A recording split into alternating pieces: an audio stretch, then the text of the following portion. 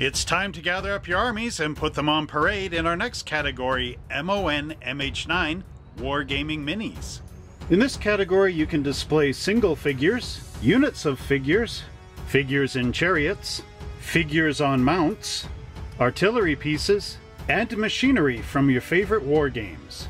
Wargamers can display units of 2 or more models, but they must have something consistent about them like army colors, weaponry, combat uniforms, or something that identifies them as a unit. Here's an example of 20 Dwarf Miners. This would count as 1 entry. Here's a few examples from my collection to help you get inspired.